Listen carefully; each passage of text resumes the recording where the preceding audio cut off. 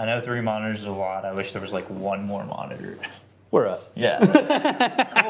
Cool. Yeah.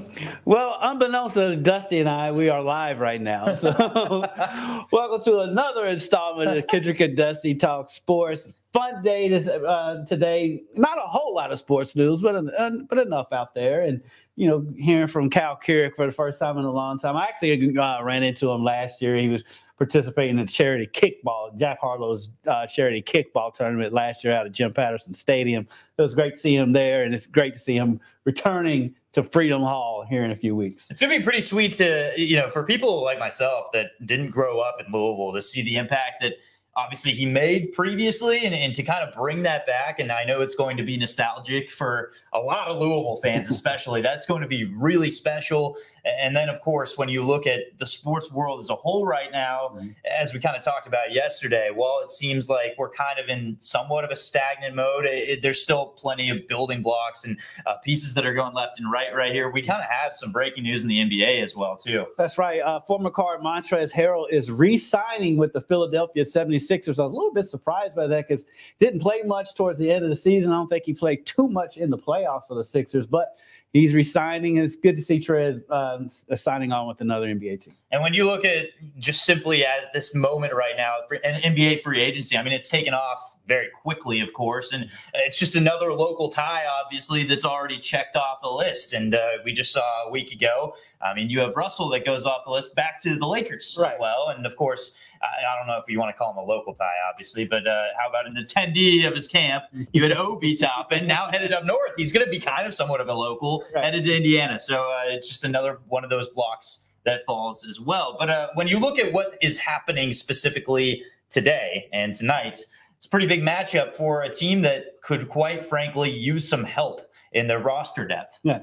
Racing, they take on Kansas City tonight in about an hour and 10 minutes from right now. Of course, if you're watching this later, then, it is what it is. But we're breaking the timeline. But Racing is taking on Kansas City tonight. And both teams will come in here a little bit shorthanded because they have so many players playing in the World Cup. But for Racing, they have 6 players, including their breakout star, Savannah DeMello. All are underway practicing with their international teams, preparing for the World Cup. Also, Amina Ekic is playing in friendlies for Bosnia later this month, opening the door for some new faces to see major time on the pitch. Of course. So, of course, we miss good players, but also it's fun to give the chance to some other players. So it's a little bit win and lose. Yeah. It's definitely an opportunity, and I think it takes some of the pressure off because in the beginning of the year, I was stressing, if I get minutes, I'm going to have to play really well. Now it's just I'm playing really well for my team. And Dusty, as you and I just talked about last night, tonight also marks the return of Nadia Nadim after a season-ending injury last season. That match against Kansas City kicks off at 8 o'clock at Lynn Family Stadium. It's going to be exciting to watch this matchup. I think it's also intriguing. You kind of mentioned just the missing pieces that we've had. That we've seen from Racing Louisville. They're going to have to kind of bring it together. Their most recent match, we kind of heard from some of the players there was some frustration just simply because of not being able to play all 90 minutes and hold their lead. They had a 2-0 lead, and then they allowed goals late in the ball game, 82nd minute and the 87th, I believe, as well. That's just not the way you want to close out ball games. So having some help with Nadia is going to be huge. Intrigued to see what happens tonight against a team that they've had some pretty decent success against as well. And, Racing, that was one of their problems last year was closing out. They play well for about 75, 80 minutes, but there's always a stretch in there where they kind of fumble the bag and they haven't been closing out. They've been doing a better job of that this year. Hopefully that was just a little snag and they get back to their previous form from this season. It's hard to also talk about just how difficult it is to take a key player away. Seeing Savannah DeMello out of the lineup is definitely difficult. But yes, they will be very happy to welcome Nadim back. And we're excited to see her play. She's a 17-year vet, and we'll see her back in action after she's been out for 10 months. That was thanks to an ACL injury. Those things are the worst. I can relate. And that happened in September of this past year. So, and that was in Portland. So we're excited to see her back out on the pitch. On the pitch.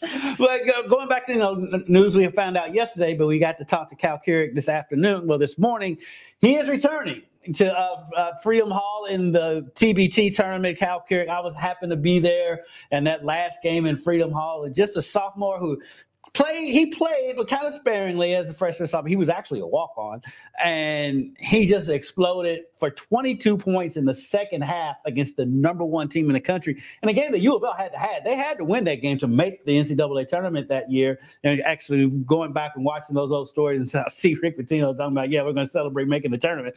But that was a magical day, and we're going to see some of those magic moments again here in a couple weeks.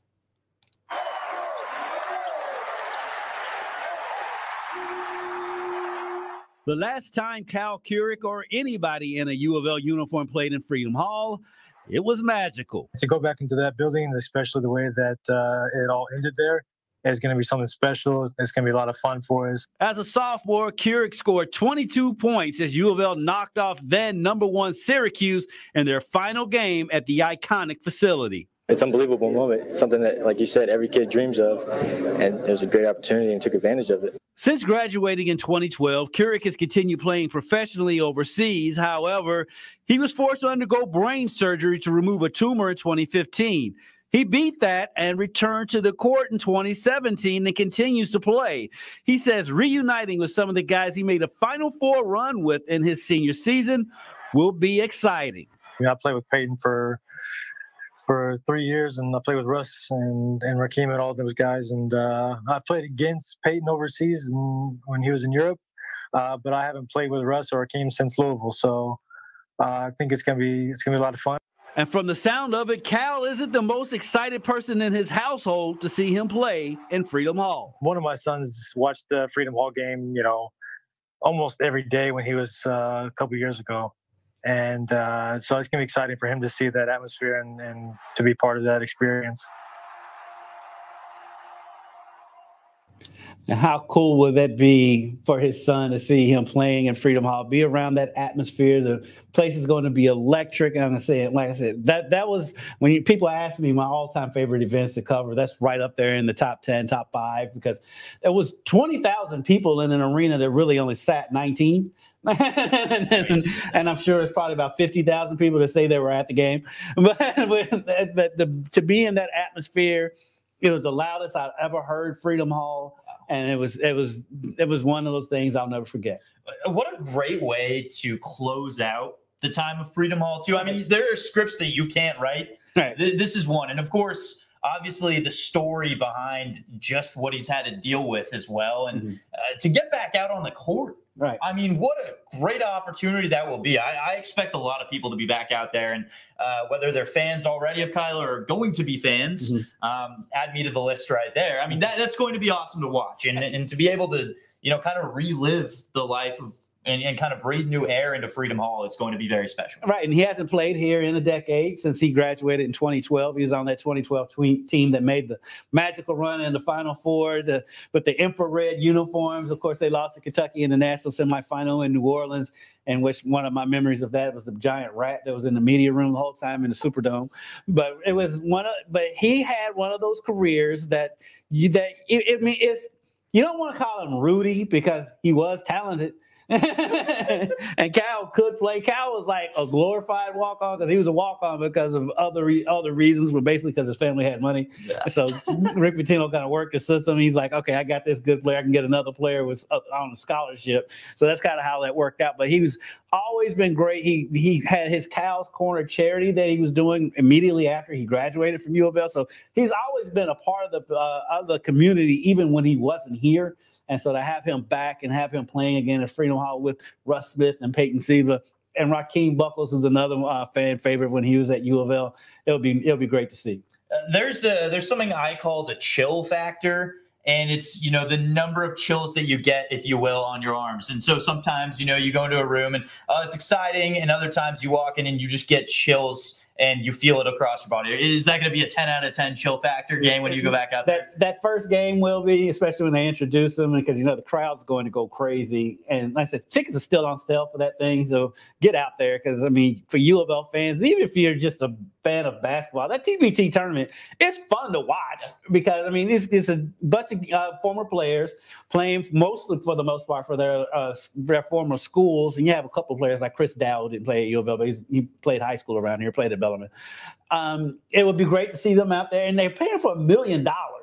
And nothing on the line at all. We wouldn't love to have that. Right, and it's all or nothing. There's not like a second prize. Right. So they're playing for $1 million. So they're going to be playing like it's the NBA championship every night. And so there's not going to be any nights off for these players. The pride, too, of having your university involved in it, I think that's also very cool. And you get the university behind you, and it kind of brings back the good memories of what once was and what kind of still is, in a way. And it's kind of sad because Syracuse has a team too. It would be awesome if they were in the same bracket, but they're not. But but a rematch, speak it into existence, my man. That would be awesome. That would be so cool. And while we're talking about, of course, athletes that have seen most of their primes, I would say it's pretty safe to say that. Pretty safe to say. They're going to have an opportunity, of course, to make $1 million. That's pretty special. But there are some athletes out there right now in Louisville playing at the fairgrounds, and they are trying to make a statement now to be able to find that university they'll be playing for in the near future. And how about the best in the entire country being right here in Louisville? We are talking about none other than Jazzy Davidson. Jazzy Davidson, who, by the way, is absolutely spectacular to watch.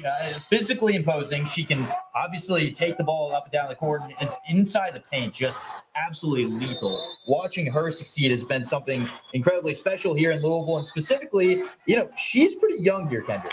Oh, yeah. She's in the class of 2025. She's the number 1 player in that class. Of course, the number 2 player in that class is Zakiya Johnson out at Sacred Heart. Their games are kind of similar. Zakiya is a little bit more physical than she is from what I saw yesterday, but she can play. She's got a great personality. She's a great interview. And saying she's got length, she's got long arms, and she can handle the ball. She can get inside. We didn't see her take too many jumpers yesterday, but she didn't really need to. They were beating that team by like 100 yesterday. And so she's she's an Oregon native. They're super proud of her up there. And, we had a chance to ask her about, of course, U of L. My game is very versatile, and that's something that can really help any team at the next level. It's been really busy recently, especially now that coaches can contact me, but it's been super fun getting to know all these schools. And I know my teammates got my back, and if you shut me down, there's 7 other people that are just as skilled.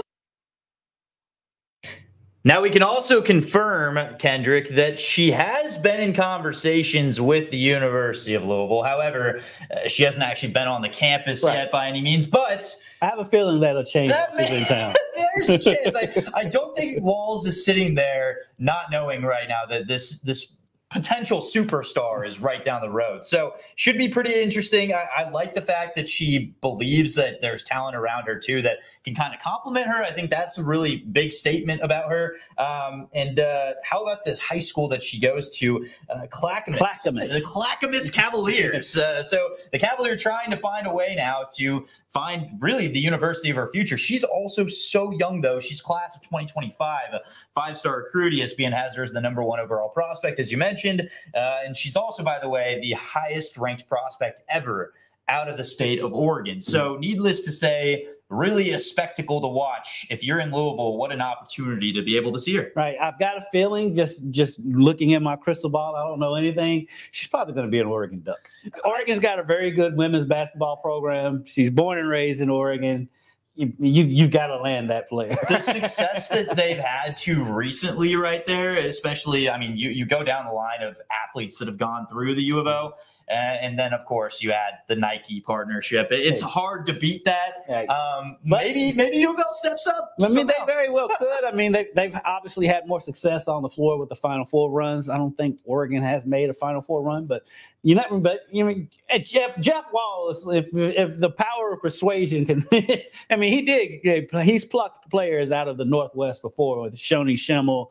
And then look at Haley Van Lith. Those are all players that came from the Northwest to say he's had success up there. All he has to do is show her the slide that he can take down to the court. I think, Oregon has. He's so proud of himself. That slide is, if you haven't seen it before, Walls has a special slide that goes directly to the practice courts. And it is from upstairs at his office. It's pretty dang cool. And it's very Jeff Walls. it's not, I don't think the Oregon Ducks have that, right? They might, because when I talked to the players on the team, they was like, he's been wanting it for years. This wasn't a whim, and they said that there's other teams that have. We'll pretend for our sake the Oregon magical Ducks slide. They just have everything else, right? It's fine. It's fine. Well, when you look also at successful athletes that have made it to the next level, Devontae Parker is an easy one to talk about, simply because going from the U of L, he gets picked in the 2015 draft, and so naturally he comes back home frequently, and he's bringing on his camp once again, and that's happening quickly. And in the season, of course, of camps, that is happening tomorrow. It's going to be slightly a hot day, but this is nothing new for Devontae Parker. Devontae Parker now with the Patriots, of course. He was drafted by the Miami Dolphins. Last year was his first year with New England. I think he just re-signed with the Patriots. Yeah. Year 30, age 30, I believe, is what he is right now. And but of course, he's got the alma mater that is dating back to Ballard High School, and that's where this camp will be taking place. And then he's, of course, a U of L alma mater as well. And Kendrick, you've talked to Devontae several times. Yes. He seems like a pretty casual, chill individual. He's very casual, very chill. And if you want great answers from him, you ask him about SpongeBob SquarePants. That is noted. What does he talk about with SpongeBob? He loves SpongeBob. Who doesn't? It's his favorite TV show. Really? At least last time I talked to him, it was. Really? I don't know if that's changed, but I actually have done a whole story on him and his love for SpongeBob SquarePants. No kidding. Yes. And the funny thing about Devontae is, like, when you talk to him, he's kind of quiet, kind of low key.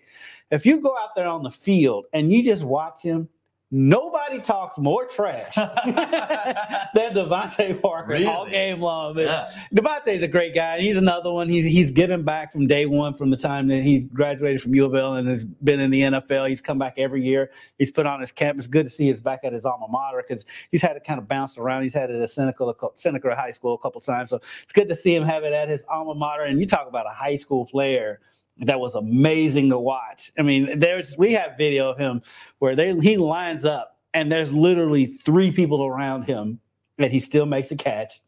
He still probably scores, and he could jump over people. It was funny because he was a great basketball player too. Yeah. He could jump out of the gym, except on his jump shot where you could slide a credit card under his.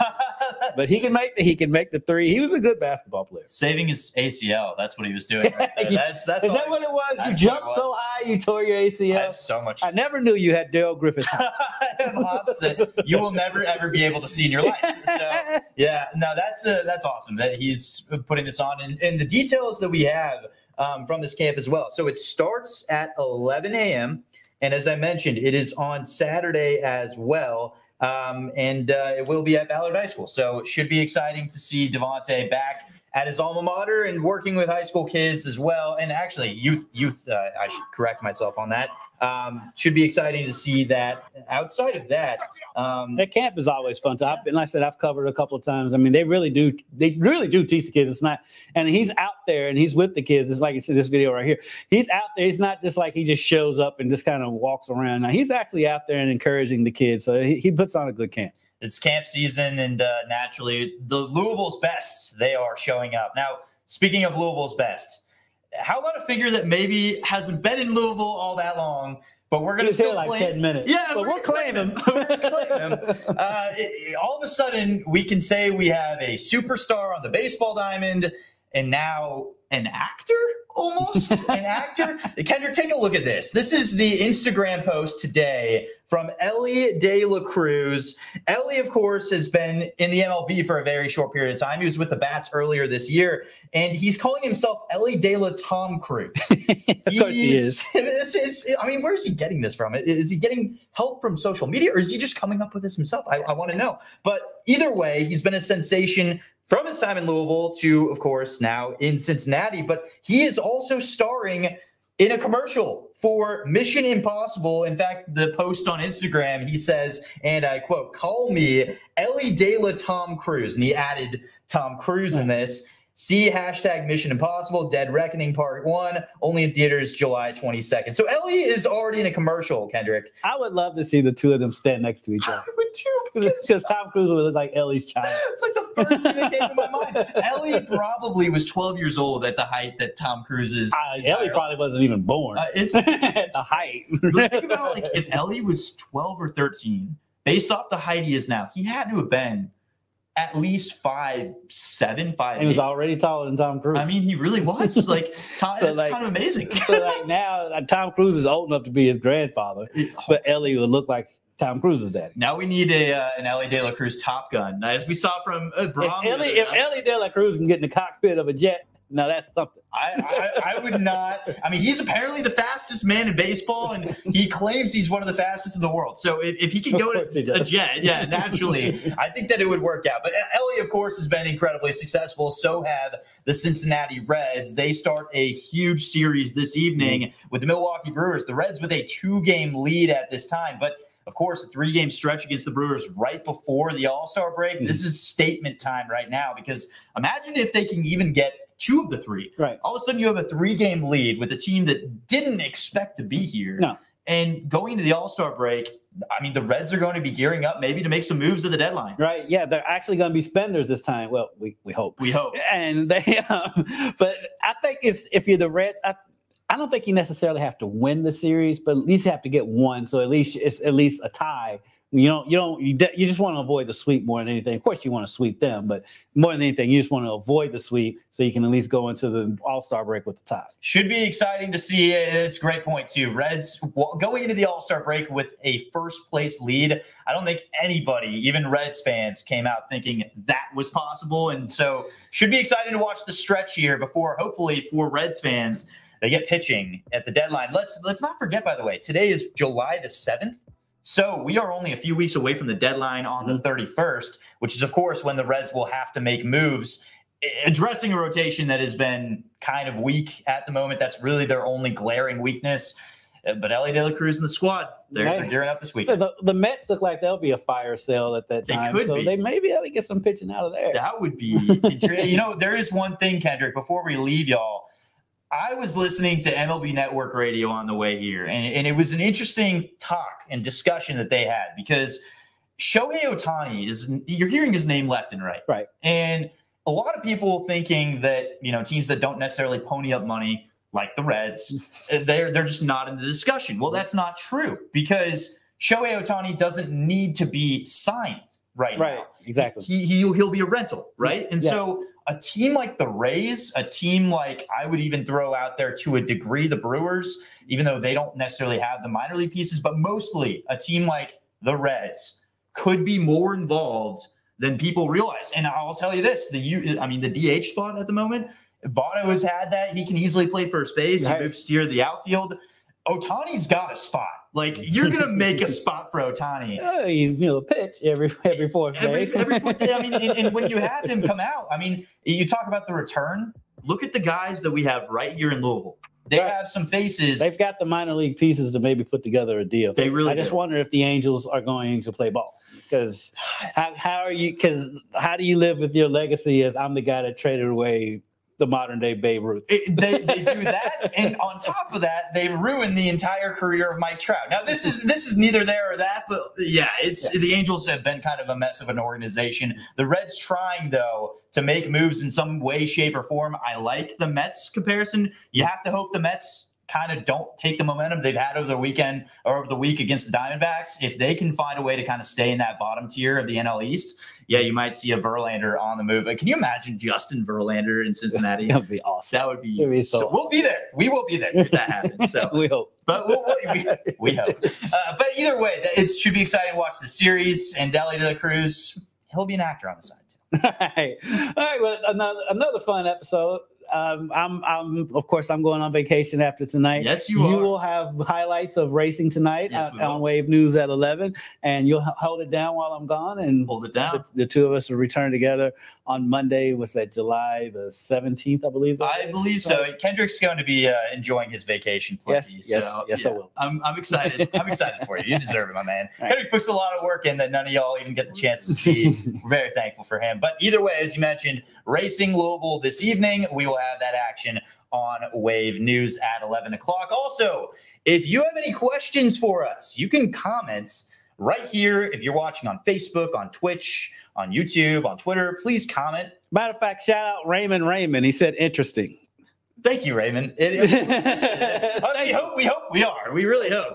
Yes, yeah. If you have any questions out there, including you, Raymond, for us that you'd like us or any discussions that you may want to see us have or talk about here, let us know. And also, while you're at it, press the follow button on Twitter. No, we're not on Threads, at least yet. That's the key.